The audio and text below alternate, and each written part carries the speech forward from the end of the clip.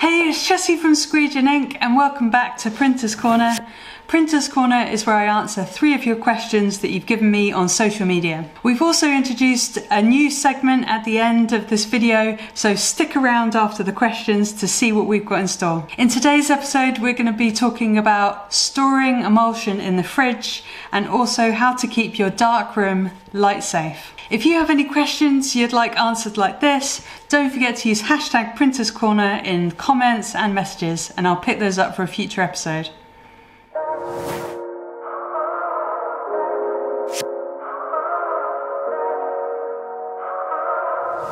Our first question from today is from Annettte Co 77, and they asked, how long does dual cure really last if you throw it in the fridge? Because I swear the 4 to 8 week thing is a very conservative estimate. That's all I've got for you, crying emoji. I've had this as well, where people think that they can extend the shelf life of their emulsions by putting it in the fridge.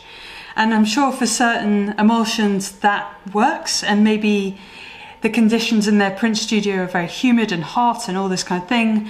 But for the emulsion that I use, I actually looked up what the storage recommendations are, and I would actually damage my emulsion if I put it in the fridge. So all emulsions come with a technical information sheet, and you can just scroll down and see what they say about storage. So mine says I need to store it between 20 and 25 degrees ideally, and that it should last me about 6 weeks. I do get what Annettte Co 77 says about them being a little bit conservative with the shelf life of the emulsions. And it just happens that we use our emulsion a lot, and I even get through one of those big tubs quite quickly. So I haven't really tested the longest shelf life possible. However, I do actually remember using a couple of old tubs and they're fine, but they weren't dual cures. So I would just read the instructions and go by that rather than what everyone else is saying about the fridge. Our second question is from Randy L. Clark, and they said, first, I have to tell you I'm a big fan of yours. I do print t-shirts, but as a hobby and nowhere near the technical degree that you do. That's very kind, Randy. First question, I notice in your darkroom where you coat screens, you have a yellow neon lightning bolt. Does that work as your safe light? Is that safe to use? Second question, do you use water-based inks? If you do, how do you keep the ink from drying in the screens? The lightning bolt that you actually see in our videos is just purely aesthetic. It helps with the lighting of the videos so that we can see a little bit more what we're doing. I'm going to talk about the safe lights that we use to block UV in the next question in a bit more detail. And then the second part of Randy's question was, how do we keep water-based inks from drying in? And that is a really, really popular question. And our main kind of tips are, make sure you're using the appropriate mesh count. So maybe even lower your mesh if you're finding it drying in a lot. Use a spray bottle with like a misting kind of fine spray and just keep all the ink wet on your screen. And also, in between printing, if you apply a really thick flood of ink, which is like a light application with the squeegee, you're also going to help the ink not dry into the screen and clog up the mesh and just become a nightmare for your printing. We've actually gone into a lot of depth on that topic over 2 of our videos. One of them was when we visited Magna Colors, and the video is on YouTube and it's called How to Print with Water-Based Inks. We visited Magna Colors to learn from the best.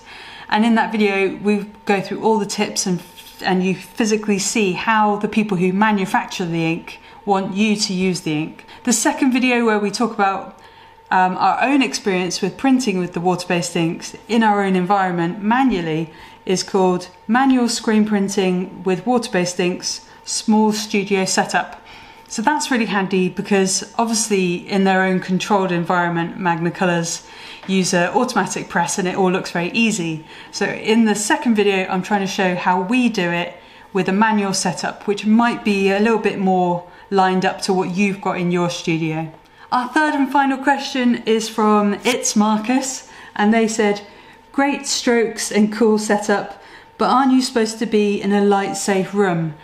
Yes, we are. So when we're coating screens, we are actually often in a light safe room, but sometimes the camera doesn't pick it up. But what we're doing is we've got fluorescent tubes on our ceiling and we've put these kind of covers on, and they block out the majority of the UV light, which would effectively be ruining our screens when they're in storage. So we are actually being good and using UV blockers on our lights, but you might not be able to see them. If you're trying to find lights that are safe to use in your darkroom, you've got two options. You can either cover your fluorescent tubes with a kind of extra tube, and for that you'd type into Google or something, UV safe light filter sleeve yellow light, and then you'll get up the results that you need, and we'll put a little link in the description below as well for that. If you haven't got fluorescent tubes at home, which is quite likely, you can also get these little yellow bulbs just to put in a normal domestic socket, and you could get those from Screen Print World using the CRP5 discount code, and they're just called yellow exposure safe bulbs. And they're also going to do the same thing with blocking out the harmful UV rays that are going to prematurely expose your screens. You want all the exposing to be done by your exposure unit and not the ambient light around. So to round up this week's question, which is, do I need to coat screens in a dark room? The answer is yes, but it doesn't have to be that dark. You can use a yellow bulb to block out the harmful UV light. Community poll.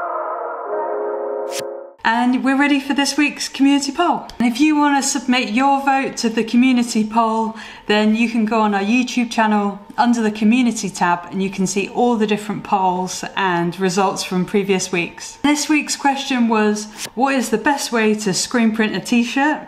And a massive 71% of people and printers said it was to pull the squeegee. If you agree with that, then let us know in the comments, or if you're a pusher, then also let us know why you might opt for that type of printing. I hope you enjoyed this week's episode of Printers Corner, and don't forget to load me up with more questions using hashtag Printers Corner, and make sure to submit your answer on our YouTube community polls so that I can read out the results next week.